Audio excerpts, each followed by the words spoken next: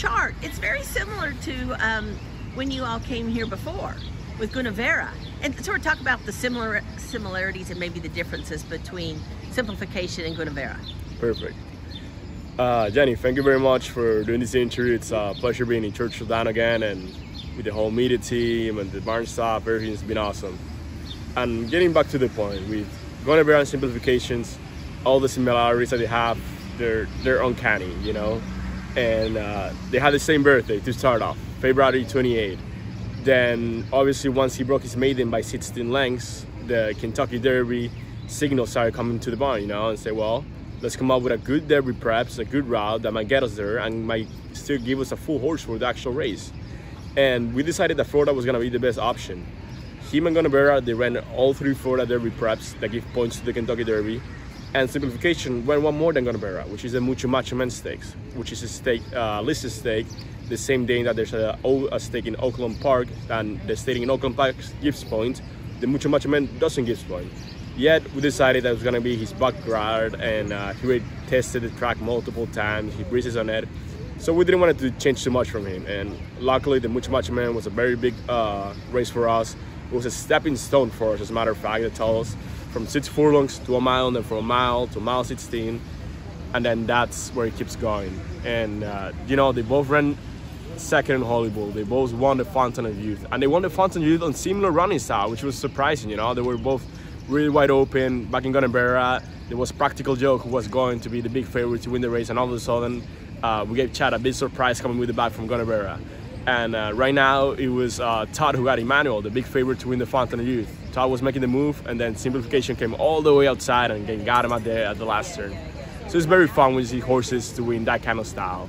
And lastly, Florida Derby, both horses, it was more than maintenance race for them. We wanted to keep them in a fit form. Always Dreaming won that race, and he ended up winning the Kentucky Derby. And Gunnevera placed 3rd. And this year, Guadabario, a very good Florida horse, won the Florida Derby, and we've placed 3rd. And lastly, we're here, you know, with Simplification. He's full of himself. Something they don't share in common is the fact that Gunnevera had to be a horse that will always come from behind.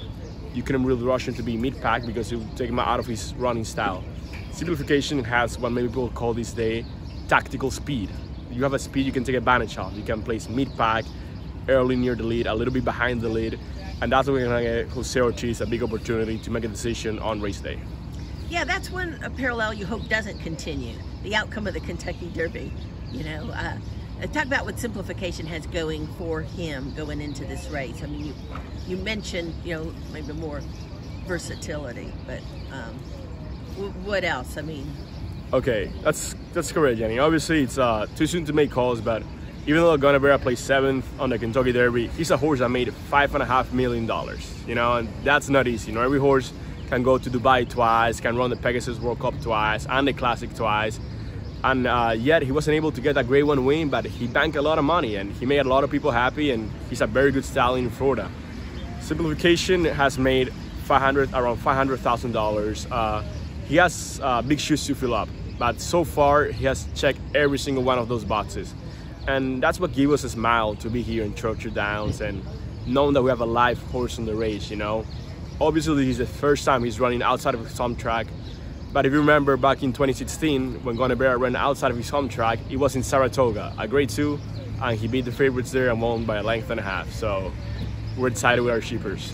Yeah, Gunnevera is unbelievable. I was looking up his record before I came over here, and the seconds he had in the Breeders' Cup, and you know, I think Pegasus he was, and just yeah. So yeah, he said he bankrolled $5 million. This is a really loaded turf rider type question that trainers don't have to like really deal with. But if he could follow Gunnevera and earn $5 million, or he could not follow Gunnevera and win the Kentucky Derby, would you make the trade-off for one or the other? It's very tough, yeah, you know. I think that loaded question. They both gave us a huge satisfaction. Gunnevera for us, it was the horse of a lifetime. He opened us too many doors. It's like when a person gets their first dog ever in their life, you know, all that excitement that it brings to them. I recently got my first dog in September, and in veterinary school that gave me a huge aid. But Gunnevera, he will always be dreamed as the horse of the barn Sano, you know. That's the guy who put the Sano name out there, not just in the US, but in America, and Dubai, and Venezuela. And Simplification, we're expecting that he's gonna put our name again out there, and we're really hoping big things from him. You know, he has an incredible style and pedigree. Not this time was really hot. Down in the mother side, he has a shadow way down there related to him. So classic distance all over. Yeah, he's the other, sort of the other not this time epicenter being by not this time.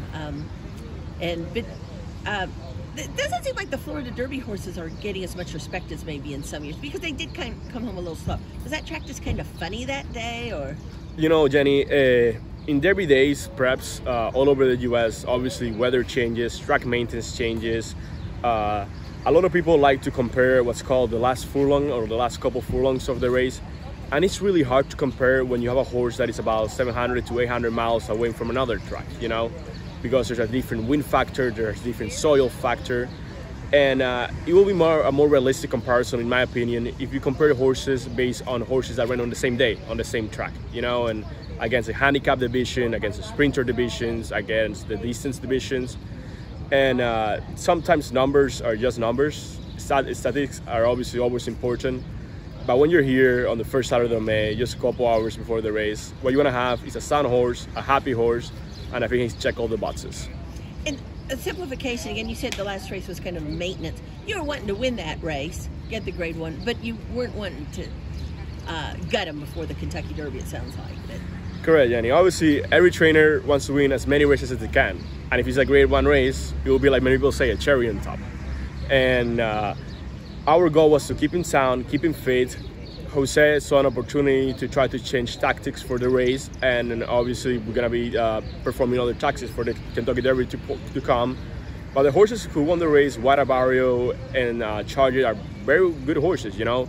Gunnevera, we finished 4.5 lengths in the Holy Bull, and this time we only finished 1.5 lengths, so cutting it short and improving in that sense. And Charger is a royally bred horse. You couldn't be having a more happy pedigree than Charger. And to cut it short, I think he's going to be enjoying the mile and a quarter. He's going to enjoy post position 13. And Jose has been riding like crazy. He won yesterday, he won the day before, so we're checking all the boxes again. Any predictions? Any predictions for the race? I think Simplification is going to win the race, and then win the Preakness, and then win the Belmont.